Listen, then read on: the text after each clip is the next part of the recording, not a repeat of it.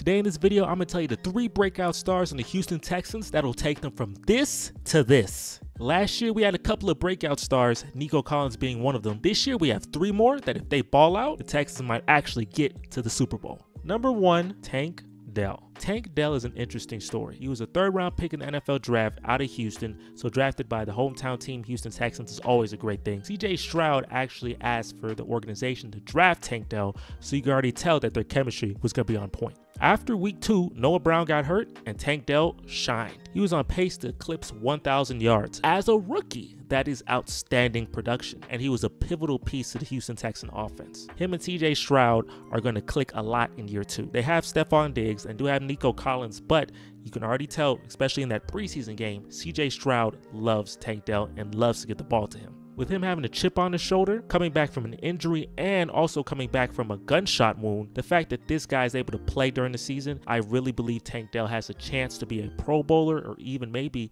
an All-Pro level receiver. He is that talented. I honestly think him and CJ Stroud could connect for over 10 touchdowns this year. Tank Dell has a great shot of being a big difference maker when we're facing elite teams like the Chiefs, Ravens, amongst the other ones in the NFL. Number 2, Derek Stingley Jr. Derek Stingley is one of the most talented corners in the NFL. He was drafted with a number 3 pick in the 2022 NFL draft over Sauce Gardner. Now, Sauce Gardner is seen as the best corner in the NFL, so you can imagine as a Texan fan, a lot of people were insulting us because we looked like we made the wrong decision. Derek Stingley's rookie year, he had 1 interception, did not impress a lot.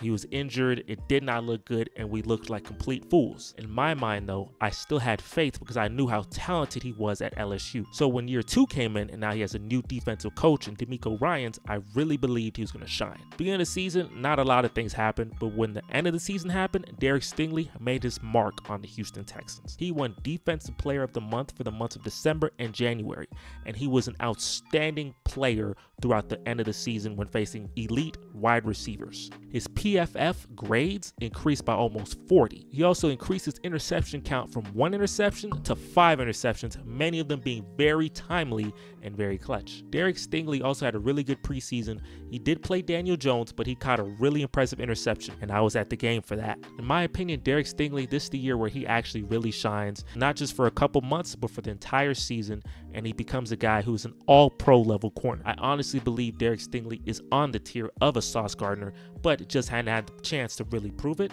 But this year, with full 17 games hopefully played, I believe this man will really show he's an all-pro and he's going to get a really big bag. And we're going to need it if we're actually going to try to get to a Super Bowl. Number 3, Christian Harris. Christian Harris is injured at the moment, but I have a lot of faith in Christian Harris. He was drafted in the 2022 draft. In the second year, he had 100 total tackles and 2 sacks. I think the game that really stands out for me when it comes to Christian Harris is when we played the Cleveland Browns. My man had a 91.0 PFF grade, meaning he had an elite game against Cleveland. And it showed. He had a pick 6. He was playing outstanding football. The key thing I want you to understand, though, and really know, is that D'Amico Ryans is his head coach. D'Amico Ryans is known for molding linebackers. One in particular that if you know, he is an elite player. His name is Fred Warner, and he plays for the San Francisco 49ers. He was a 3rd round pick, so it wasn't like he was a top pick, but he molded him into being the best middle linebacker in the NFL.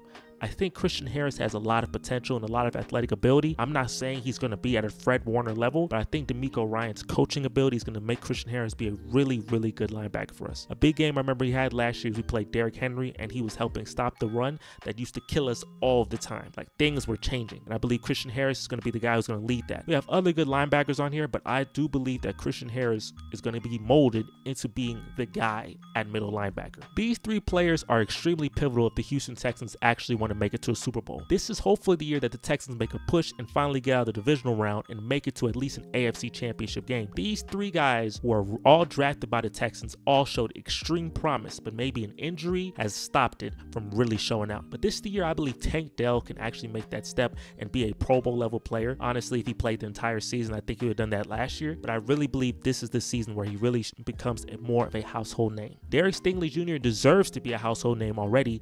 My man is an elite corner corner, and I think this is the year that he can definitely be an all-pro level player, and that is extremely beneficial for a team like the Texans trying to make the next step. And I think Christian Harris can definitely be the guy for us at middle linebacker.